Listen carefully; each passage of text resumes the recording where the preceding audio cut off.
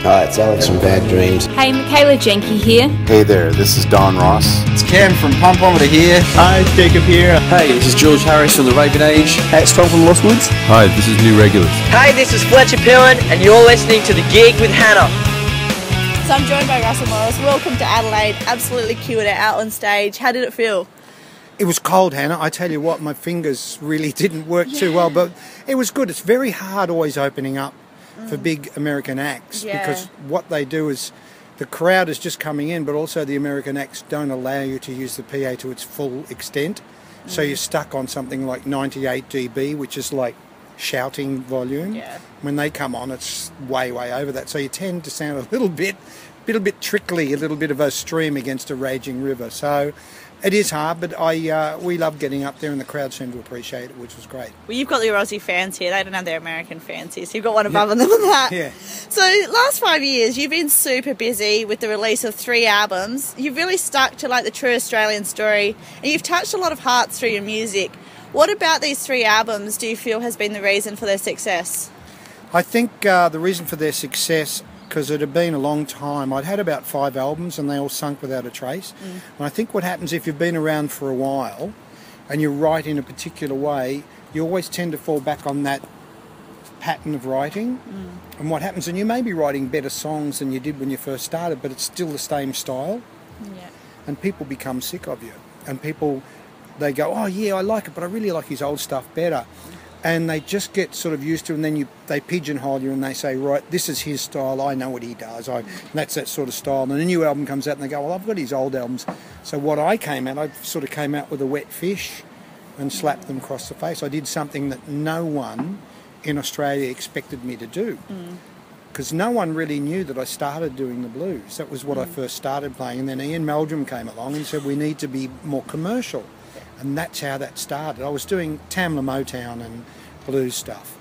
And that's what happened. And I was writing the blues songs, and then I saw a photo of Thomas Archer, who's on the front of the first cover, Sharkmouth. And I thought, what a great photo. And it just communicated to me. It said, if you're going to write blues and roots songs, you can't write about New Orleans or Mississippi. You never lived there. You don't understand it. You don't understand that culture. Write about your own culture and do it in a blues genre. And it virtually said, write a song about me. Let people know I lived and breathed and I scared the hell out of everybody. So I wrote the song about Thomas Archer and called it Sharkmouth, and that was his nickname. And that was it. It opened the door for me, and I realised then that's what I should do. I've been blind, and that went down. And fortunately, everyone else thought the same thing. I thought, wow, this is... Because when we first did the album, not one record company wanted to touch it because of my past reputation, because they thought, oh, yeah, we've heard, and he's doing so, that's not going to work. And finally, one record company took it, and it just went off like a firecracker. It was the biggest selling album of 2013. I know. Yeah. So you've chosen to work really closely with Mitch Cairns. Why was that? Like in your band and like producer? Well, he's very good. He's very good, and he's the sort of guy that I can say to him, listen, Mitch, what I hear on this track, I hear an elephant walking on the dirt.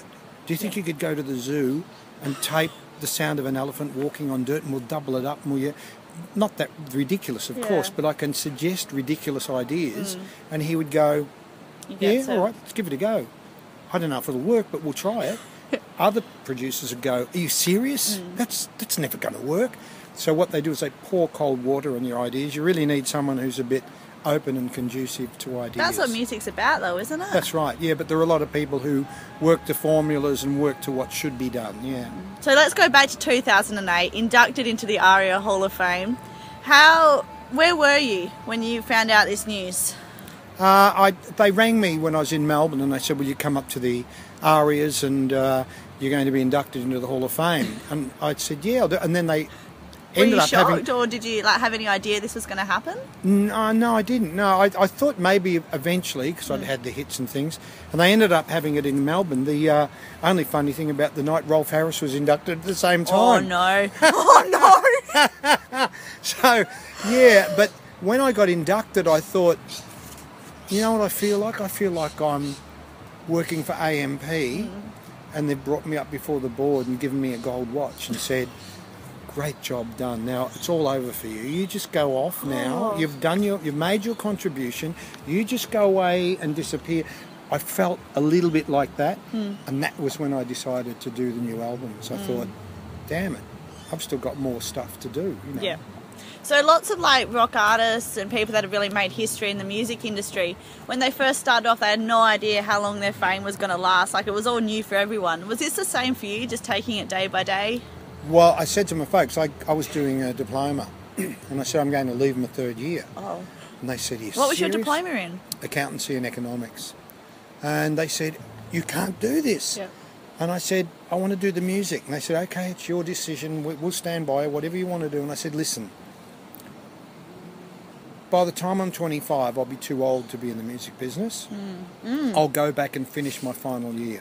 Yeah. And I said, I've dropped 2 subjects in second year. I'll just do them and a couple of subjects, and then I'll do another extra year and complete it. And but I'll do that after I've had a little bit of a dabble in the music. Yeah. And the dabble is still continuing. It sure is. So you were making music history the same time Molly Meldrum was in the scene. Molly's had such a heavy influence on a lot of Australian artists. How did he change your path? He changed my path. He's got an incredible knack and an incredible ability to hear something when it's right, when he knows it's going to touch the public. And like, you can be sitting in the studio for days with him, trying to get a guitar part, and some poor guitar players going through the ropes and playing, and then Molly all of a sudden will go, stop, that's it, when everyone else has nearly fallen asleep. Yeah. And he just seems to instinctively know what's right. Yeah. And he was a great record producer, but laborious. He took forever to do things. The real thing took no time at all to record. It took forever for him to mix it. Yeah. He mixed it, remixed it, mixed it, remixed it, mixed it. It went on forever. Yeah. But he was right. And he had the idea to make it from a 3.5-minute song to a 6.5-minute song. And that was an accident because the drummer was, what they were playing, they got to the end, and the engineer went to push the button, the talkback button, say, okay guys, we've got it. And Ian said, no, let him play. Yeah. And then the drummer did a fill and went into double time. They played, and then the drummer threw his sticks down. Yeah. We went, and Ian said, don't worry, we'll fade it. Then later that night he rang me up and he said, I've got a great idea. I said, what? He said, we're going to make the record 6.5 minutes. And I said, are you serious? I said, no one will play it. And he said, well, we'll make it like an EP with a little mark in the middle, and when it gets there, the DJs can fade it if they want to play the whole thing. I said, but what do we do the last 3 minutes? There's just the band jamming. He said, I'll put sound effects. And I said, Ian, I don't see this is going to work. He said, trust me, it's going to work. And he was right. Yeah, that's insane. So everyone's got their crazy Molly story. What's yours? When the people wanted, the EMI was so annoyed that he'd spent so much money on the single, wanted to come down and hear it. And he said, I don't want them to come and hear it. And they said, we have to come, and we've paid for this. And I said, Ian, they'll love it. Don't worry, they're going to love this song. And he was terrified. And the engineer's saying to him, they're going to love it. He said, no, they're going to hate it. They're going to hate it. So he started to get drunk. Before they got there, he took the tapes and ran out onto the golf course. And we had to go and get him and bring him back, play them the song that we're sitting there and it finishes. He was right. They hated it. They thought it was the biggest load of rubbish. They went back to Sydney and they rang up and said, we hate it. We don't think it's ever going to do anything. We might release it in Melbourne, but that's about it. We're not going to release it Australia-wide. So Ian said, if you don't, I'm going to burn the tapes. Oh, no. Yeah. So they decided to do it, yeah. And the rest is history. Now, look, your music career started mid-60s, yeah? Yeah. And, like, it's what you've been doing ever since. Finally, I just want to know why, personally, you've stuck with music through the highs and through the lows. You've just kept doing it. I sort of failed at brain surgery, and it was really hard to get back into getting a job. Yeah. I've never been qualified to do anything. If I did something else, I would have had to have gone back and probably finished my diploma and been an accountant or an economist or something like that.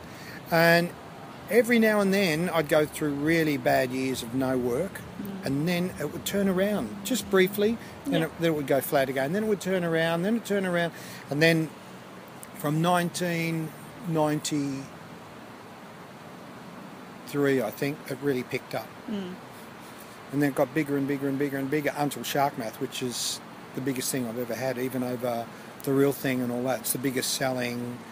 Not a lot of people realise that. They all think, oh, The Real Thing's the biggest thing I've ever had. especially older people, because that's all they remember. But the new stuff, those 2 albums have got arias, and one was the biggest selling album of 2013, so it's been good. It's all about the passion and sticking with it. That's with anything. Absolutely. It's anything, yeah. If you stick with the passion, that's it. Anyway, thank you so much, Russell Morris. Have Thanks, a good night. Hannah. Thank you. Thanks, Dale.